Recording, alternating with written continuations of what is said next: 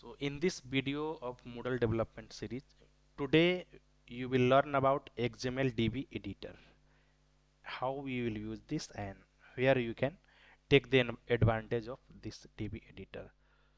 So let me tell you the first thing. While developing any plugin or block, you will require some table so that you can play with that table. So XMLDB is a feature through which you can create or alter any table at the time of installing the plugin or block. So let's start how this XML editor feature will work. Okay, so I am already logged in here with my one local instance. Let me come to the site administrator, and since this is a development tool, so you will find this under development. Here you can see the development, so click on it, and under development you will see XMLDB editor. So click on it, and here you will find all the list of plugin and block, all the list of plugin and block that have been installed in your system right now. So to play with your plugin, you have to search your name. So in my case, I am about to edit this block. So inside my main code directory, I am coming under block. Then I have a block that is called list all courses. Okay, so I will search this block here, list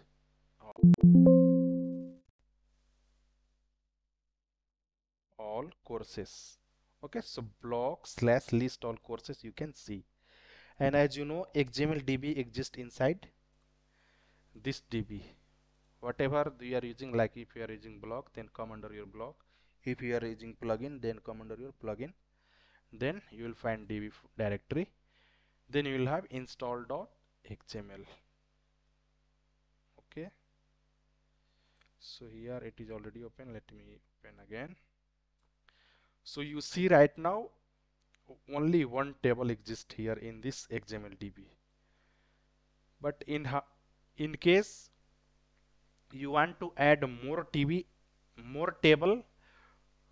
to the DB at the time of installing this plugin, then you will have to add from here. Okay, either you can add directly, copy paste here, and you can make the correction as per your need, but sometimes it is a tedious job for a new developer to understand everything that is mentioned here. So that is why, to fulfill that need, it has been given here in the form of XMLDB editor, so that you can use directly here. So I will edit here. Let me click on it, edit, and here you can add table, new table from MySQL, view source code, and view PHP code, this. And you see here, if you want to edit, you can click on edit this table. Okay, at this point of time, there is 3 fields you can see here, like you have ID, then user ID, then time created, 3 fields. But if you want to add one more field, you can also add here.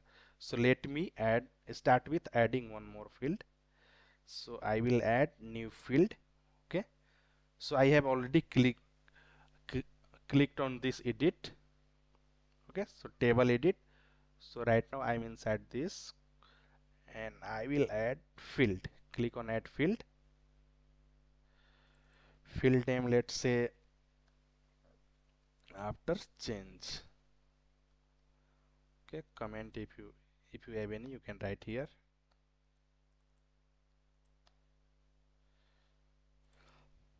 And choose your data type and the length. In my case, let's make it 50.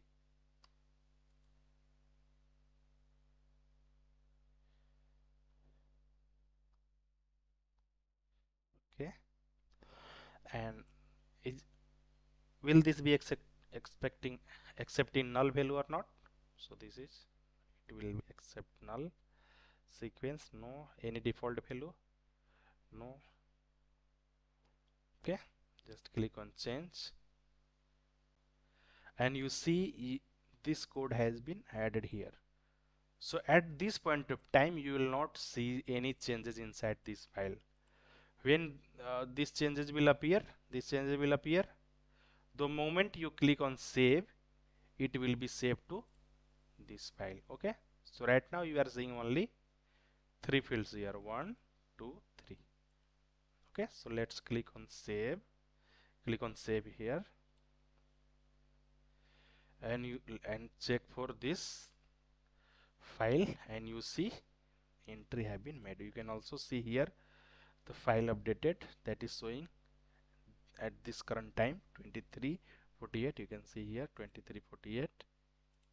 Okay, and also you can verify here from the file. You see after change have been added character, and I have added the length of 50 and not null, false, sequence false, and it will be add. This was the comment I have passed. Okay, so this way you can use this XML editor. Okay, so one more thing, in case you want to add one more new table, same you can also delete, and the moment you click on save, it will be reflected here. Okay, but now I want to add one more table. Okay, so to add one more table, where you need to go, you have to click on, okay, so I have saved this, view original. Now we can also see here that XML file. Go back,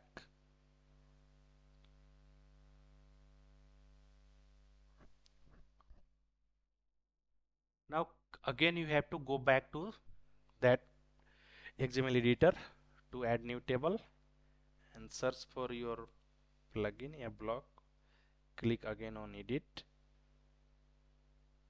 and now you see these parameters are open, like we have to create a new table from MySQL.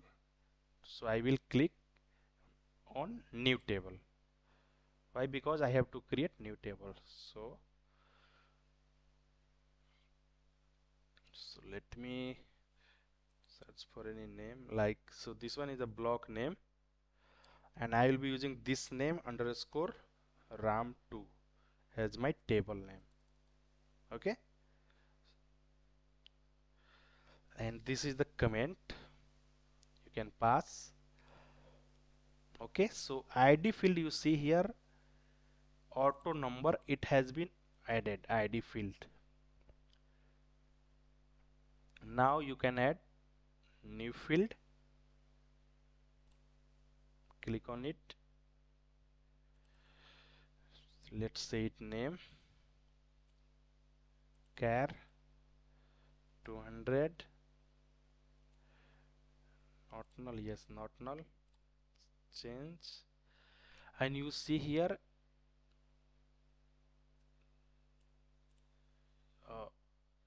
you have ID auto incremented, and now you have name. Okay, so again you have your changes get lost, like the table name you have passed get lost, because you have to save that changes. So underscore ram2, I am pasting again here. Okay, now click on save. From here you can save, here you can see the save on it, click on save. Okay, so the moment you save, your changes will reflect here you can see. Okay, but at the time of changing, I don't it is not taking the name, it is taking that name. Okay, let's try adding one more thing, one more table, like click on.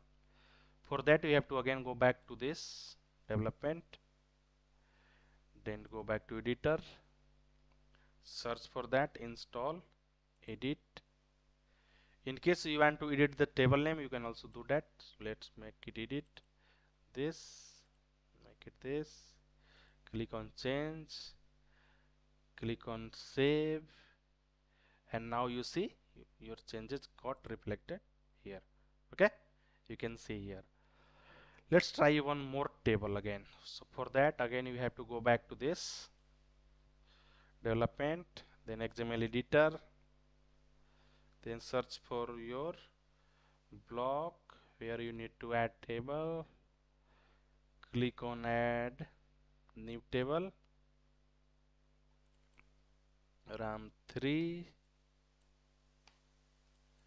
let's make it RAM3, and click on change. Okay, so now you see, and if you click on save, you can also see the reflection here, but I have not clicked on save yet. I want add more field, new field. The moment I click on the new field, it is taking me here, name to, okay, text, and click on not null, change.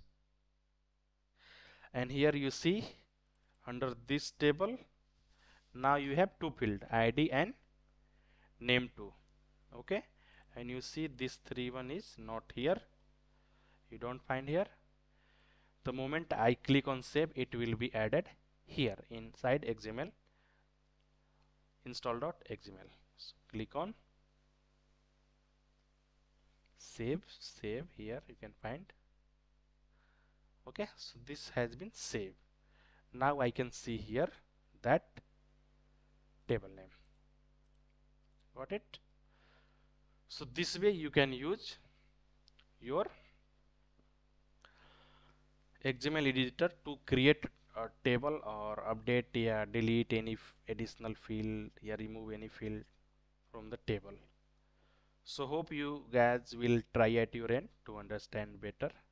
Thank you for watching.